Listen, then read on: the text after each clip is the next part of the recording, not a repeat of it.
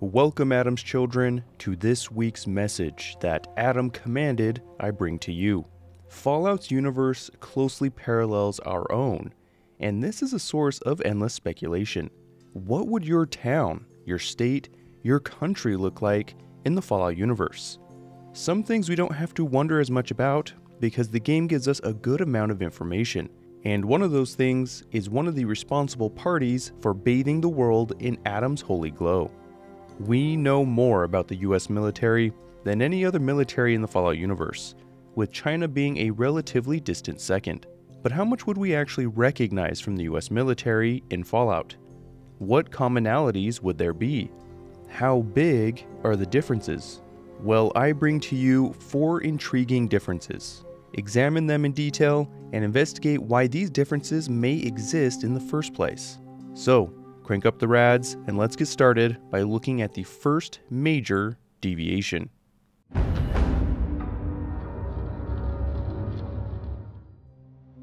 The first item I want to discuss is near and dear to my heart because I love aircraft and I have since I was a wee irradiated lad.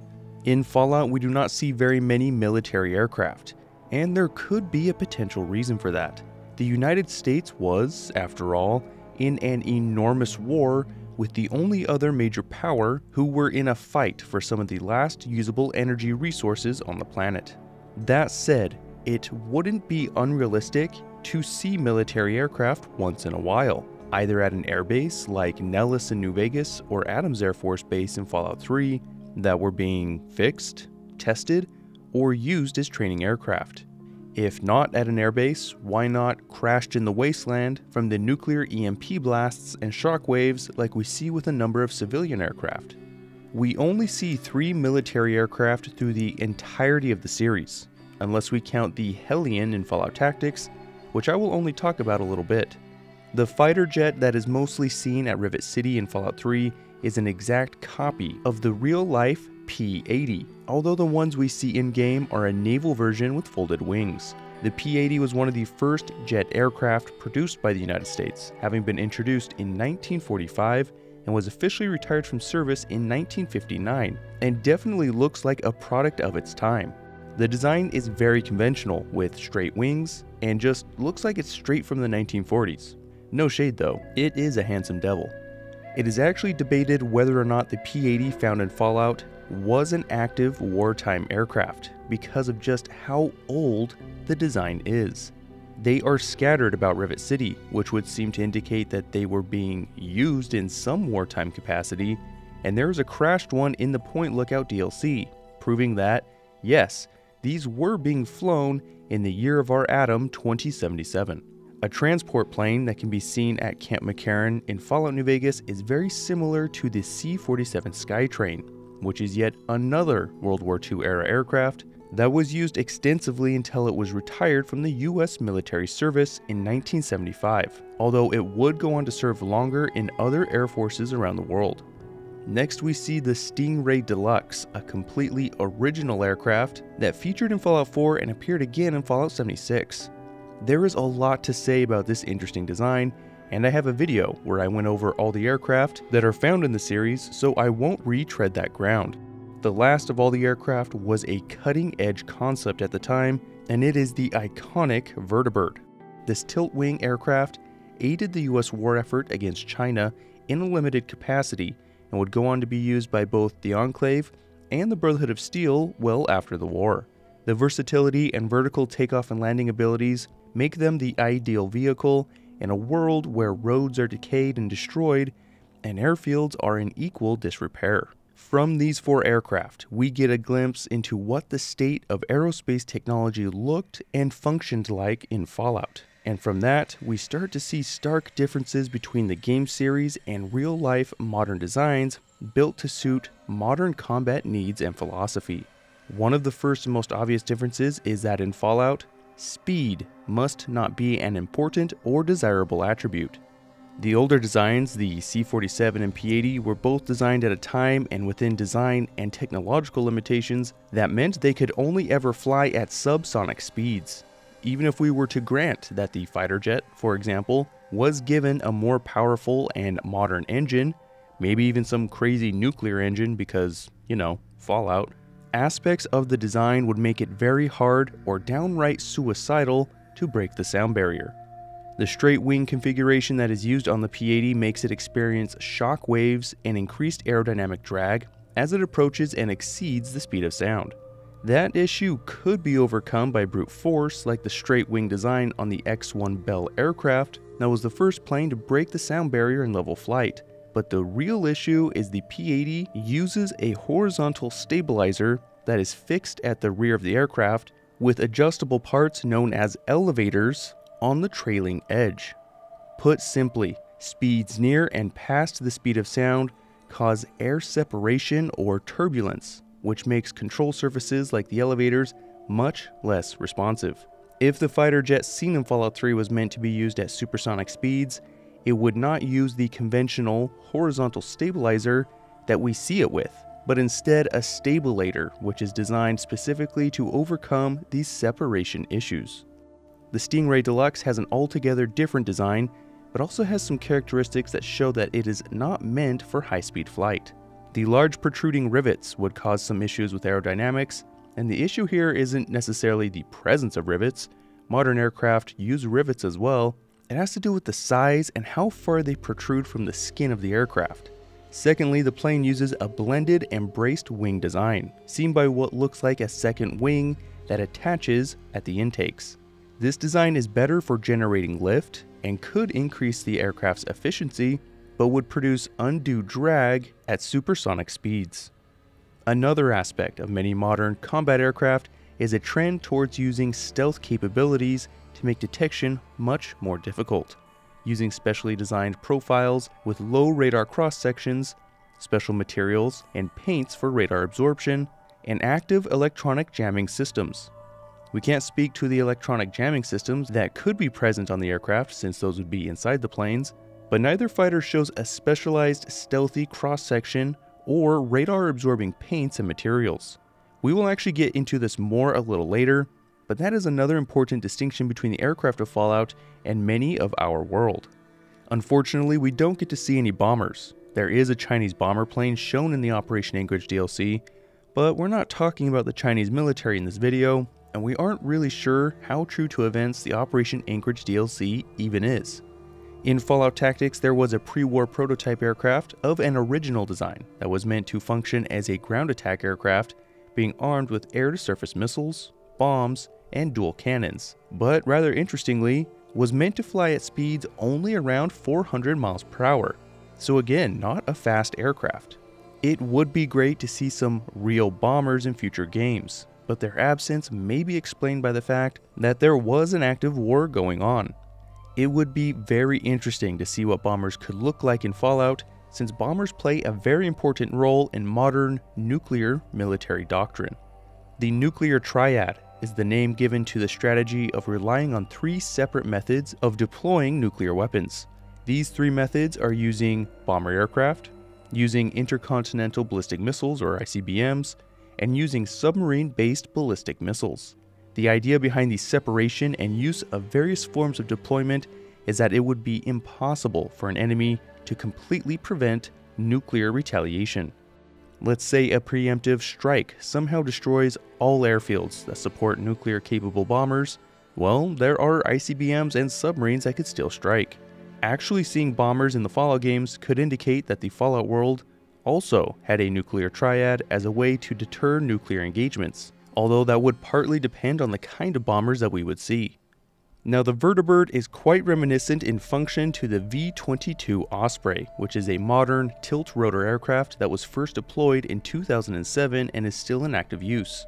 It was designed due to a need seen in the 1980s for a new type of aircraft that could take off and land vertically and also carry combat troops at speed. The project looked to overcome the speed limitations of helicopters that do not afflict conventional aircraft. It appears that the military in Fallout saw a similar need, although at a much later date, since it was new and not fully deployed by the time of the Great War in 2077. So to summarize the state of military aircraft in Fallout that we see in-game, fighter designs range from very dated designs based on the P-80 to completely original designs like the Stingray.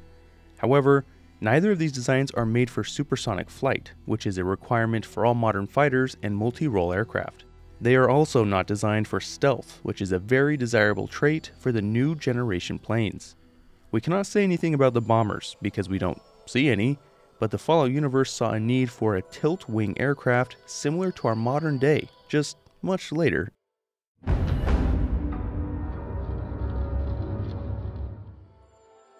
Tanks and armored vehicles are another essential part of any modern military, and we get a glimpse at tanks in Fallout as well. We see tanks in 3 games, one in Fallout Tactics, and another type that is found in both Fallout 4 and Fallout 76. I will focus on the tank seen in the later games, but touch on the Fallout Tactics tank as well. The tank that is seen in Fallout 4 and 76 is a completely original design, and not only is it a unique design, but it drastically diverges from modern tank designs in almost every way. Actually, it diverges from tank designs of almost any known period. I will save the details for when I remaster my Vehicles of Fallout series, but there are attributes of this tank that seem to show that it would most likely be classified as a heavy tank. This distinction is important because modern tanks are classified as main battle tanks rather than heavy tanks. In the early 20th century, when militaries started to see the potential of tanks, several classifications arose based on the attributes of the tank and its intended purpose. Heavy tanks emphasized 2 primary attributes: armor and firepower. Due to this, they sacrificed mobility and historically were intended to use their superior firepower to shell fortified positions and bully light and medium tanks. I think the Fallout tank falls into the heavy tank category for 2 main reasons.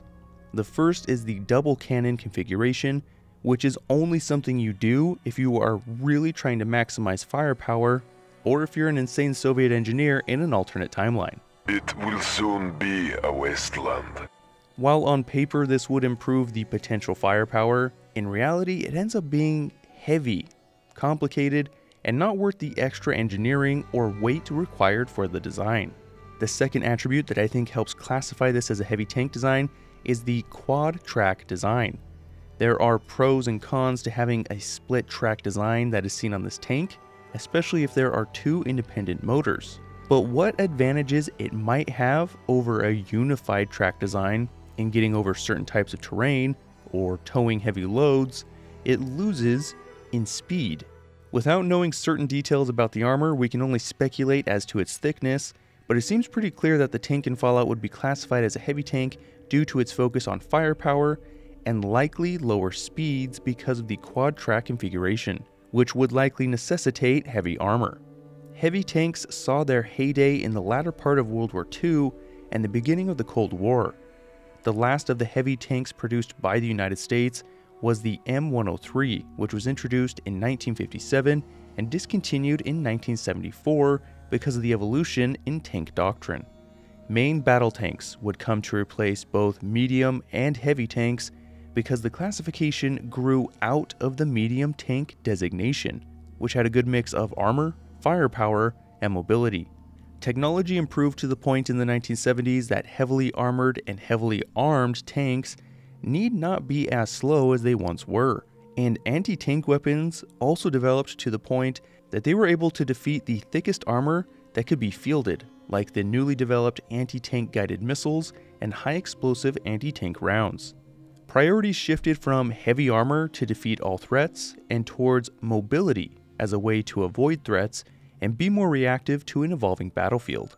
So it appears that in the Fallout world at least, that the change from dedicated, medium, and heavy tanks into a combined main battle tank never really happened, because the tank we are presented with would be slower and focused on sheer firepower with its dual cannons. That isn't quite the end of it, however, because tank armor has either not evolved to the extent of our modern day, or it took a completely different path. The first most noticeable aspect in regards to the armor design is that it doesn't follow the angled or rounded armor designs that were developed during World War II and the Cold War, which helped in increasing the tank's effective armor, increasing the chances of surviving a direct hit. The Fallout design has a number of flat surfaces on the turret as well as the hull. The front of the hull is particularly puzzling because that area usually gets the thickest armor and is usually carefully designed with angled plates to increase survivability. The final interesting point about the tank's armor is that it is very clearly using riveted armor. Riveted armor was one of the earliest forms of tank armor, as it was initially the best way to affix sheets of metal to a tank frame. After World War I, nations would experiment with welded armor and fully cast armor. That is to say that they would use a mold to create entire steel armor sections of a tank. All of these different approaches had their benefits and negatives, but the riveted armor approach fell out of favor and widespread use by the end of World War II. One of the big drawbacks to using riveted armor was potentially making the interior of the tank more dangerous for the crew. Rivets have two heads, one on either side of the metal, that they are holding together. When a shell impacted the tank's armor, there was a decent chance of the interior rivet heads breaking loose at high velocities, killing crew and damaging the interior. The presence of rivets tells us two things about tank armor in the Fallout universe. One, it may not have advanced to the level of modern day tank armors, which uses advanced techniques and layers of different materials like ceramics, depleted uranium, or advanced polymers in addition to steel. The second option is that the Fallout universe invented entirely different materials to boost the protective abilities of tank armor, and for some reason, riveting was just the best way to implement this armor. We know there are some exotic materials in the Fallout world like Saturnite, so it is certainly possible that material science went in such a different direction that some things like tank armor resulted in a vastly different state than the real world. The only other tank that we see in the series is in Fallout Tactics, and this is a World War II era Sherman tank. I think it's funny to just point out that with aircraft, the later Fallouts had the World War II era plane shown by the P-80, and Tactics had an advanced and completely unique looking aircraft. And now with tanks, it's Fallout Tactics with the World War II technology and the later Fallouts with a completely original design. So to sum up the differences in tank development and use in Fallout versus the real world, Fallout did not converge on the concept of a main battle tank, instead opting for what we would classify as a heavy tank platform, and they also did not go through the same armor evolution. Neither the form of the armor, like angled plating, nor the implementation, like them opting for riveting, happened like it did in our world. Fallout either had a lot of stagnation when it came to the evolution of tank doctrine, design, or technology, or it developed in such a different way that it just has the appearance of being outdated designs and technology.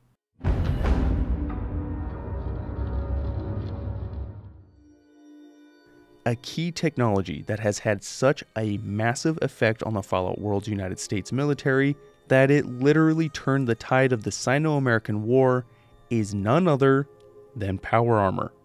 Power armor is an inseparable element of the Fallout games, and for some of us was the first thing we saw on the box art when buying the game.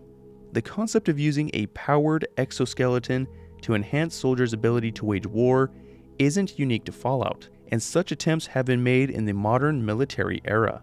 Although the overall objective is the same, to make soldiers more effective at soldiering, Fallout goes about things a bit differently.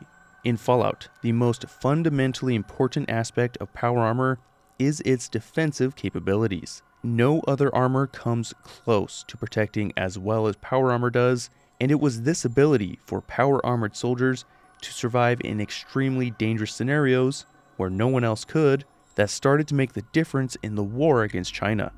The second most important feature was the enhanced strength through the advanced motors and servos that allowed US soldiers to wield far larger weapons, increasing their firepower potential several times over a standard infantryman.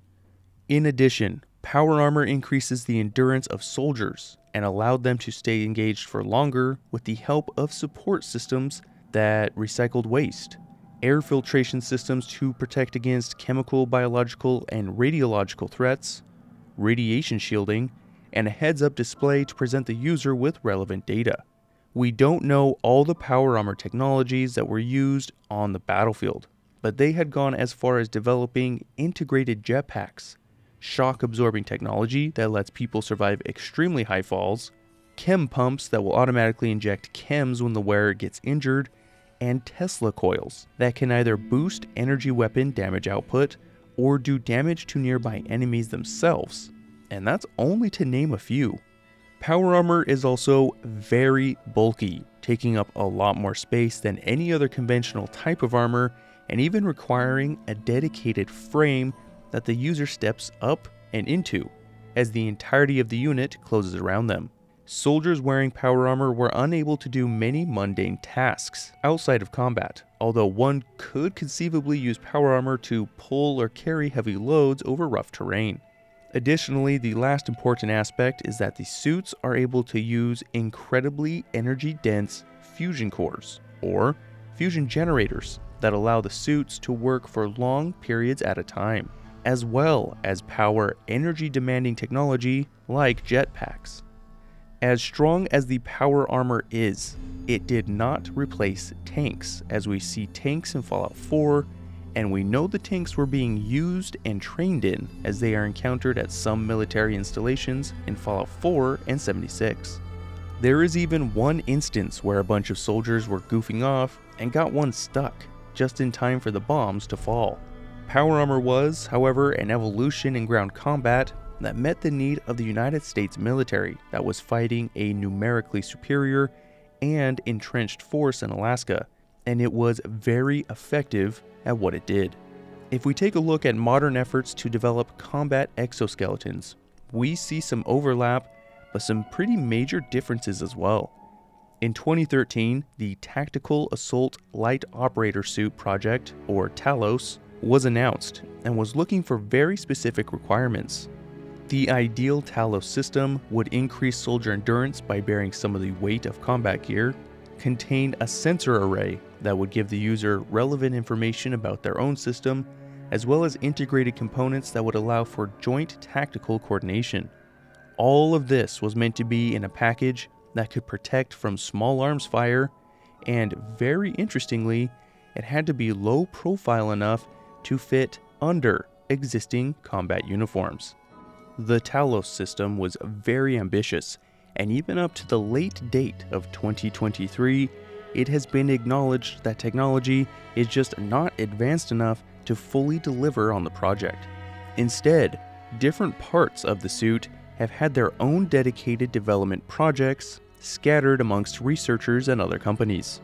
One such system is the Revision Military Prower system, or the Kinetic Operations Suit, that both offer electronically assisted lower body support to help bear some of the weight of the user and increase one's endurance for long distance travel. This is a far cry from not only the original vision of the Talos system, but what we see in the Fallout universe as well. Modern projects to create a combat exoskeleton are hamstrung by power delivery.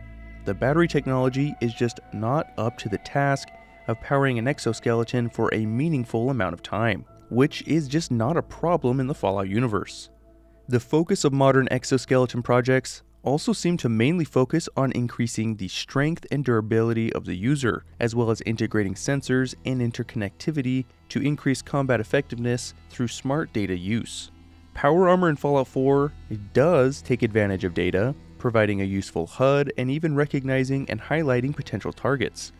However, the focus of power armor is on its defensive abilities and enabling the user to use larger, more powerful weapons that they otherwise could not. Perhaps one of the biggest differences, however, is the goal of having a low-profile suit in the real world, not adding excess bulk or weight in order to allow soldiers to operate more or less how they currently do, rather than needing to develop purpose-built troop carriers to accommodate bulky power armor. Fallout has no qualms with this. In fact, certain parts of the armor seems much larger than necessary, particularly the pauldrons, which, yeah, while they look cool, just add incredible bulk and a bunch of weight for really only minor benefits. Perhaps the best way to summarize the differences is that in Fallout, power armor fills a space between infantry and armored vehicles, whereas in the real world, well, exoskeletons don't do anything right now because they're only partial prototypes, but if the Talos project were exactly what it wanted to be, it would be more geared towards increasing soldiers' endurance and tactical awareness in a package that is as unobtrusive as possible.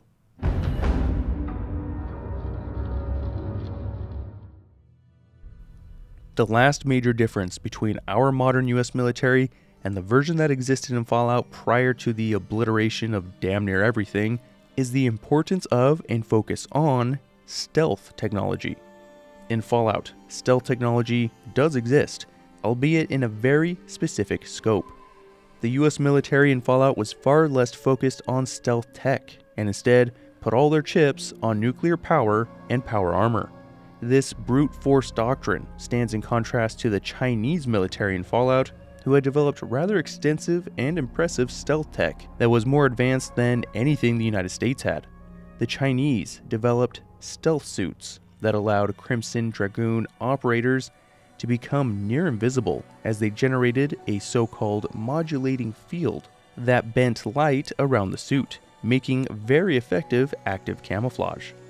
There is even rumor and some circumstantial evidence that China has applied their advanced stealth technology to a fleet of submarines that is referred to as the Ghost Fleet. Now the focus here is on the US military, not China or anyone else, but I mention it only because it far outpaced the US's own stealth technology. In fact, the United States fell into possession of some Chinese stealth suits and set about reverse engineering the technology, because they had nothing even close to it. They were able to develop devices that were named Stealth Boys, and although US engineers didn't really know how they worked, they replicated the active camouflage effect from the stealth suits. Stealth Boys work dynamically. They can hide an individual regardless of size, shape, or what they are wearing, which is a step above the stealth suits. However, the Stealth Boys come with a nasty side effect of inducing neurochemical changes in users' brains, which can cause paranoia, hallucinations, and even schizophrenia. There are a few versions of Stealth Boys, and these devices seem to represent the extent of the US's stealth capabilities. There are some applications of Stealth Boy technology, like the possibility of integrating Stealth Boy tech with power armor, as seen in Fallout 4 and 76. But the effect is short-lived when compared to the Chinese stealth suits. The US military in the Fallout universe doesn't seem as interested or motivated in stealth technologies, until they see how effective the Chinese stealth tech is. Then they rush to copy it with some success. This stands in contrast to very early interest in stealth technology in the real world. Stealth is a broad category but has seen the most success in aircraft and submarines. While active camouflage in the visible spectrum range is still not within our technological capability to deploy and use effectively in a combat environment, making aircraft invisible to radar or submarines invisible to sonar are effectively the same thing. The earliest stealth attempts were in the 1950s as the United States experimented with different materials and paints that could absorb or scatter incoming radar to help hide their U-2 spy planes from the Soviet Union.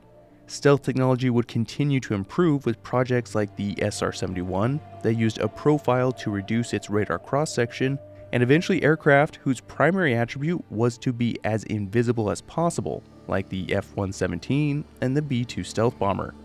Stealth has continued to be desirable, and the US's latest air superiority fighter, the F-22, and its newest multi-role aircraft like the F-35 have been designed with the most cutting-edge stealth technology to date. Likewise, submarines have been engineered with soundproof materials and specially engineered screws that operate as silently as possible to avoid detection via sonar. More recently, there has been interest in using technology to hide the infrared signature of ground-based vehicles, since their hot engines can often be found with infrared imaging. Although the technology has yet to be thoroughly vetted in combat, special panels or surfaces can alter the surface infrared frequency to make the vehicle blend in with the background, or make the vehicle look like something else inconsequential or less threatening, like a small car. Stealth technology in the modern US military is imperative to the functioning of submarines, and this seems to be consistent with the submarines that we encounter in the Fallout series as well. Stealthy aircraft have become increasingly important and in demand, but no such aircraft are seen or spoken of in the Fallout series. This is a major deviation, unless Bethesda has something up their sleeve to show us in future games.